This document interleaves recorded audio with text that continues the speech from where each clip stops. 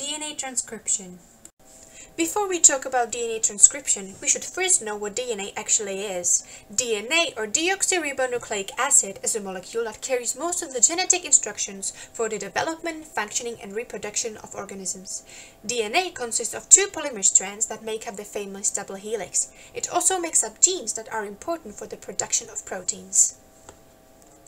Now for the DNA transcription. DNA transcription is a part of the central dogma, which is an explanation of the entire flow of genetic information from DNA to RNA and to the final product, a protein. The central dogma is divided into three steps: replication, DNA to DNA, transcription, DNA to RNA, and translation, RNA to protein. Today, we are going to talk about the second step, which is transcription. To understand transcription, we should know that in an eukaryotic cell, DNA never leaves the nucleus, so its information must be copied, because it's essential for running the cell. This copying process is called transcription, and the copy is created in messenger RNA. Transcription takes place in the cytoplasm for a prokaryotic cell, or in the nucleus for an eukaryotic cell. The transcription is performed by an enzyme called RNA polymerase. We can look at this process as a recipe. If you want to make your favorite food, for example a cake, you need the cookbook and a paper on which you are going to copy your recipe. The cookbook is basically DNA, while the paper on which you are going to copy the book is messenger RNA. And why do we need to copy the cookbook onto a paper? Because we cannot cook in the library where we found our cookbook, so we need to get into the kitchen where all our equipment is. The kitchen is cytoplasm, and the equipment are the mechanisms in the cytoplasm. Now, to make RNA from DNA, we need to remember that DNA has two strands, while RNA has only one. So to make RNA, we need to copy one of the strands.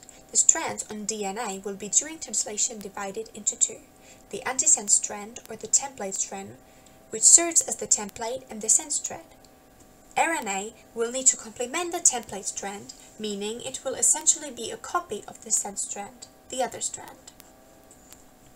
Now, to make our cake, we need the ingredients, and we need them to mix together to form the final shape. This is the same in transcription. Let's say there's a gene in the nucleus which creates a certain type of a protein.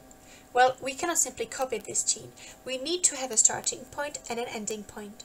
And we also need something that would copy the gene. And this is when we get to step 1 of DNA transcription, the initiation. The initiation is basically the beginning of transcription. We have something called the RNA polymerase, which is the copying mechanism of the RNA. And the place on the DNA where the RNA polymerase is to bind to create RNA is called the promoter. It's sort of like a guide that tells people where to go first. The promoter is located only on one strand of DNA, which is how we know which strand is the antisense strand. When the RNA polymerase attaches to the promoter and begins to create messenger RNA, that is called initiation. During this phase, DNA also zips open to let all the polymerase to enter. RNA is created by attaching bases to the complementary base of the DNA antisense strand. The second step in transcription is the elongation process, basically the process in which messenger RNA is getting longer. In short, it's creating more bases. However, the RNA polymerase cannot create bases on its own, which is why subunits called nucleotides enter the polymerase and form individual bases. The last step of DNA transcription is termination. At the end of the binding area of the RNA polymerase is something called the terminator. It is the exact opposite of a promoter. It tells RNA to stop copying. When RNA polymerase reaches the termination site, it attaches of the DNA, and DNA zips together once again. With RNA polymerase, messenger RNA also gets separated from the DNA as a long chain and goes off to do transcription somewhere else, or leaves the nucleus. The last thing that you should know about the DNA transcription is that all parts of the transcription process occur inside the nucleus.